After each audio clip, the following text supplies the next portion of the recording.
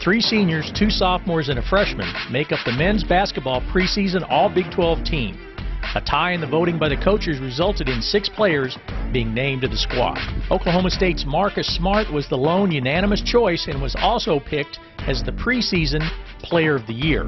Last season, he was selected as the Player and Freshman of the Year after leading the Cowboys to a 24-9 record and an NCAA tournament bid.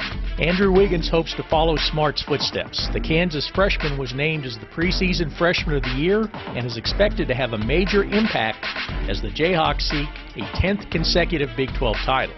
The 6'7" Wiggins averaged 23.4 points and 11.2 rebounds last season as a senior at Huntington Prep in West Virginia.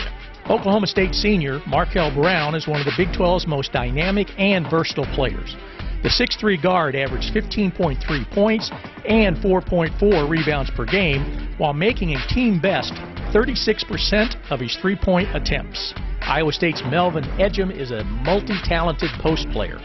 A year ago, he posted 11.3 points and 9.3 rebounds per game while also making 34% of his three-point attempts. Ejim has 22 double-doubles in his career. Baylor's Corey Jefferson was an unknown a year ago and is now one of the top players in the Big 12. The 6'9" senior averaged 13 points and 8 rebounds a game while making 61% of his shots as the Bears won the NIT championship. Joining Jefferson on the All-Big 12 team is teammate Isaiah Austin. The 7'1" sophomore gives Baylor an imposing twin tower look on its front line. Last season, Austin led the Bears in rebounding with 8.3 per game while averaging 13 points. He also made 33% of his three-point attempts. Tarik Black is the Preseason Newcomer of the Year. The 6'9" senior is immediately eligible at Kansas after transferring from Memphis.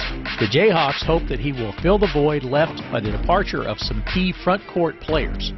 As a reserve last season at Memphis, Black averaged 8.1 points and 4.8 rebounds per game.